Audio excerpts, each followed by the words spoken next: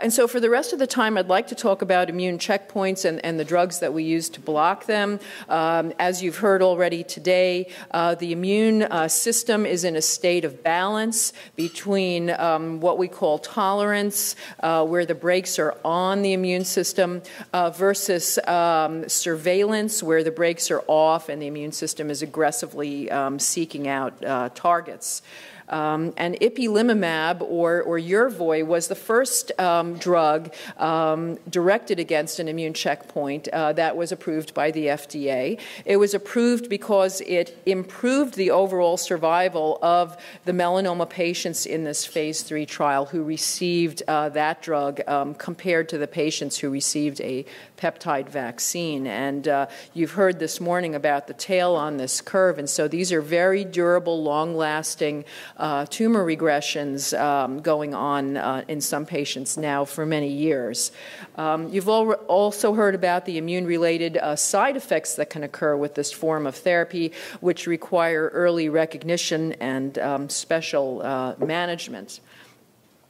In terms of PD-1, this is a checkpoint in the same family as CTLA-4, but it has a very unique role, and as Drew Pardall told you this morning, there are a few dozen of these different checkpoints, and they all have unique chemical structures and unique roles in the immune system, depending on where they are expressed in the body, at what time during the immune response are these the most important. So in the case of PD-1, by understanding how this pathway works, we can understand how to improve the drugs that we are using right now to block this pathway. T cells are very important cells in anti-tumor immunity, and they function according to two different signals. And so the first signal is a recognition signal where they actually recognize the melanoma. But the second signal is a modulating signal, which can either activate or inhibit the T cell. So in the case of a modulator like this molecule CD28, the T cell then becomes activated, and what that means is that it begins to proliferate, it can secrete cytokines, it acquires killing activity against melanoma, and these cells can percolate throughout the body. They migrate to sites of tumor to seek out where is the target and to destroy the target. But at the same time that that's happening, they start to express these turn-off molecules like PD-1, and again, the normal function of these molecules is to terminate immunity at the appropriate time after the job is done. What happens is when these T cells migrate into sites of tumor, if the tumor is expressing the partner molecule PD-L1, when PD-1 interacts with PD-L1, those T cells are turned off. And so by blocking that interaction, either by blocking PD-1 on the T cells or PD-L1 on the tumor cells, at least theoretically, we should be able to turn those immune responses back on in a way that the immune system could then destroy the tumor. And so in our experience with nivolumab anti-PD-1, what we saw were responses in approximately 30% of patients with advanced melanomas that had not responded to other kinds of treatments in the past. And so this is showing you an example of one such patient from Johns Hopkins who had about half a dozen tumors like this. This is a tumor in his groin area, and you can see after the treatment that this tumor is gone, and also all of the other tumors in this patient's body totally regressed. And so now it's over 4 years since this gentleman started his therapy, and he is still cancer-free. Now, at the same time that this anti-tumor immunity was occurring, he also developed this patchy blanching of his skin, which is called vitiligo. And that occurs when normal pigmented skin cells are destroyed by the immune system. And so we see this as a cross-reactive side effect of anti-tumor immunity that's directed against normal components in melanoma cells like GP100, which I mentioned earlier. This can also destroy normal pigment cells, and we saw this on skin biopsies. So this is an example where an immune-related side effect was associated with a very powerful anti-tumor effect. This is another patient that we treated, treated a 35-year-old fellow who came to us with a very aggressive melanoma on his face. You can see it here on this MRI scan of the head, and this is the nose, and this is the back of his skull. And you can see it here really growing around the eyeball. This was a very dangerous tumor that had not responded to interleukin-2 and other treatments. And rapidly after he started treatment with anti-PD-1, you can see that he had a very nice tumor regression, although the tumor didn't completely disappear on the CT scan. But when we biopsied after the nivolumab treatment, we could never find any live tumor cells. What we found here was scar tissue and infiltrating lymphocytes. Okay, so this patient is also doing very well now, more than 3 years since he started anti-PD-1 therapy.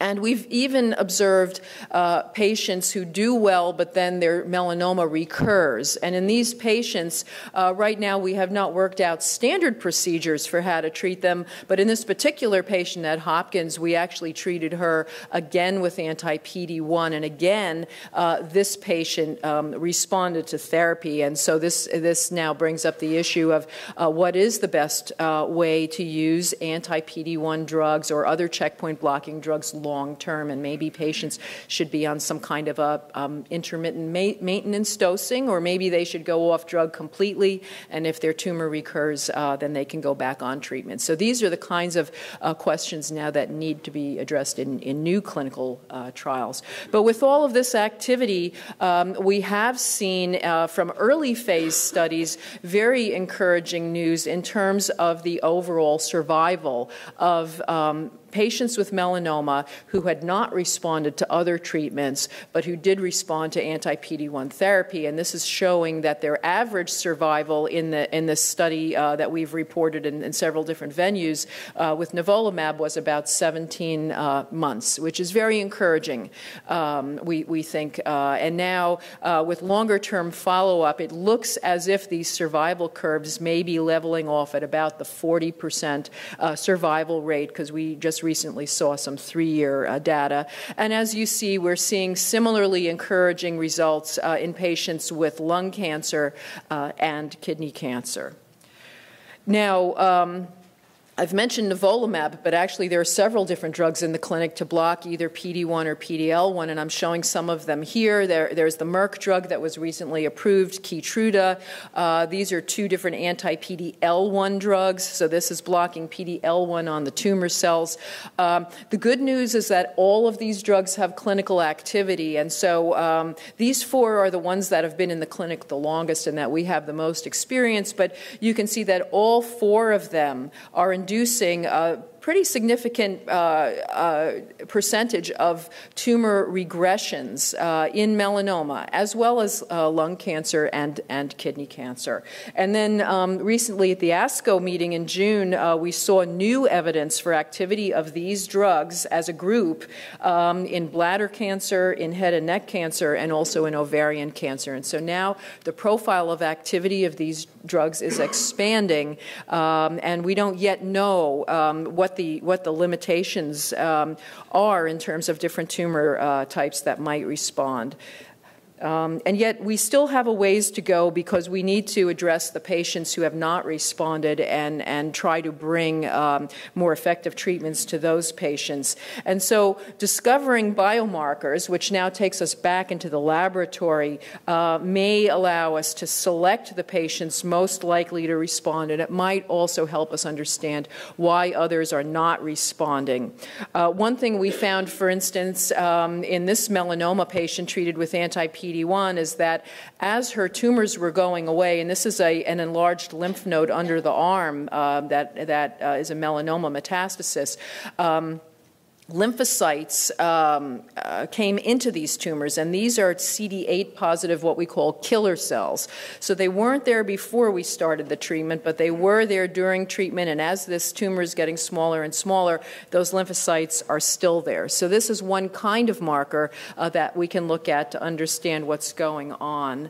Another one, as you heard about this morning from Dr. Atkins, is expression of PD-L1 on tumor cells, which we're seeing here in this melanoma sample, next to a sheet of infiltrating immune cells. And this is a marker that is of interest to many of us right now. But again, Dr. Atkins showed you some of the limitations of using this marker, and this is something that we need to improve in the laboratory and then bring it back to the clinic. So I'll end with what we see as the future for this therapy, which is developing combination therapies that will override tumor resistance. These need to be rationally based on laboratory evidence, and there are many different varieties, including combinations of PD-1 blockade with the vaccines and the ACT that I mentioned earlier, and with other immune modulating antibodies. And I think that Dr. Walchuk is going to address all of these issues in his talk, so I'll end with acknowledgments to the team that works with us at Johns Hopkins, the other clinical trial centers that we collaborate with, and sponsors of our research. Thanks for your attention.